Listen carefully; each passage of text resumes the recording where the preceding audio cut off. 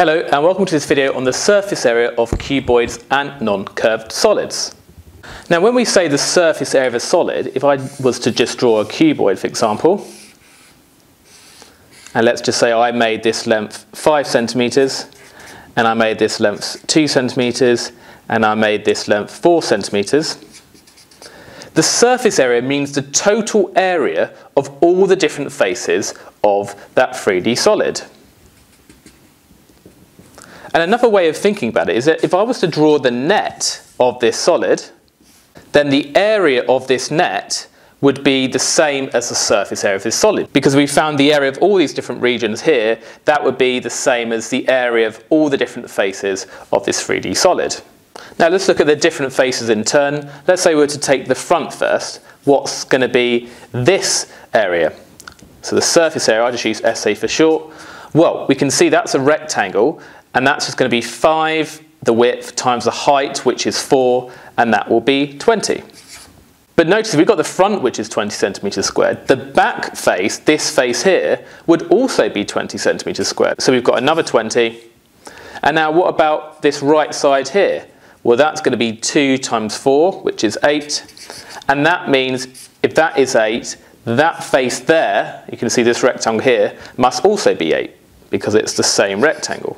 And then finally, well, we've got the top, and that's going to be the width times the height. So the width of 5 times the height of 2, so that is 10. And then we're going to have another 10 at the bottom. And in total, that gives us 76 centimeters squared. So to summarize, to find the surface area of a solid, add the areas of all the faces. So let's use that to find the surface area of these various solids here. We want the surface area of this. Let me just copy it out. So that's 5 centimeters. We've got 10 centimeters and 3 centimeters. Now the surface area is going to be the areas of the top and the bottom. So the top would just be 10, because that's 10, times by that length, which is 3, so that is 30. And then we've also got the 30 at the bottom. And then we've also got the right and the left side. So this rectangle here, that would be 3 times that height there, which we can see is 5, so that would be 3 times 5, which is 15. And then we've got another 15 for the left face there. And then finally, we've got the front and the back. So this front face here is going to be 10 times 5, which is 50. And then we're going to have another 50 for the back. And adding those together gives us 190 centimeters squared. What about this second one here? We've got a more complicated shape now. So if I just draw this out. Now firstly, we should probably find the area of this rectilinear shape here. So we've got this 12 here, and we've got this 8 here. And we know, well, if that's 8, that's got to be 8 as well. So we've got this is 8. And if that's 5, that's got to be 5 as well. So this is 5. So if I was to just split this like this, you could have split it like that as well. We can see this area here is 8 times 8, which is 64. And then, well, if that length is 8 and that length is 12, this length here must be 12 minus 8, which is 4. So that length is 4, which means this area here is just 4 times 5, which is 20. And then I'm going to just draw the area on each of these different faces here. So we've got this breadth here is going to be 3. So we've got the area of the top, 3 times 8, which is 24. And then we've got this length here. Well, if that length is 8 and that length is 5, then that length must be 8 minus 5, which is 3. So that is 3. So this rectangle here is going to be 3 times that length, which is 3. So that's going to be 9.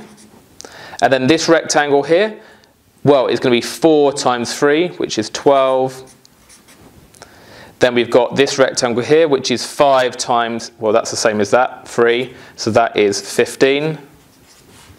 And now we've just got the left face left and the back and the bottom as well. So this left face here, which we can't see, we can see is 8 times 3, that rectangle. So that's going to be 24. And then we've got the bottom face. That's a rectangle of 12 times 3, which is 36.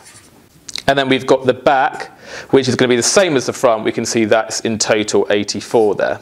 So we now just need to add all of these together, and that gives us an area of 204, and these were all in centimetres, so it's centimetres squared. And then finally we've got this triangular prism here.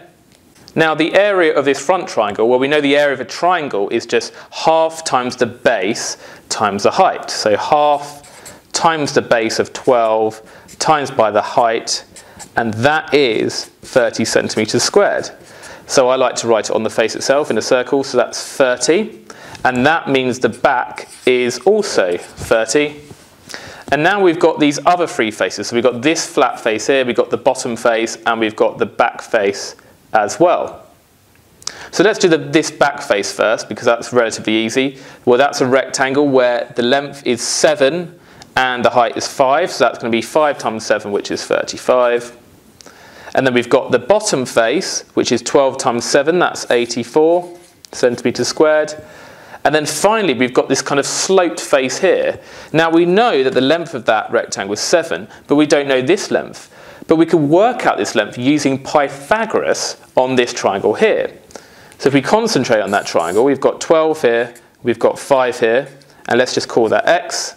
And the way that Pythagoras' theorem works is that we can say if we take one of the shorter sides squared plus the length of the other shorter side squared, that gives us the hypotenuse squared. So we've got 5 squared plus the other shorter side squared, and that is equal to the hypotenuse squared, which is x squared. Now 5 squared plus 12 squared is 169. And then if we square root both sides, we get x is equal to 13. So we know that this length is 13. We can put that on the diagram. And now we can finally get the area of this rectangle at the top. It's 13 times 7, and that is 91. So that is the top. And if we just add those together, the surface area is, we got the 30 plus the 30 at the back, plus the 84 plus the 91 plus the 35, and that gives us 270 centimetres squared.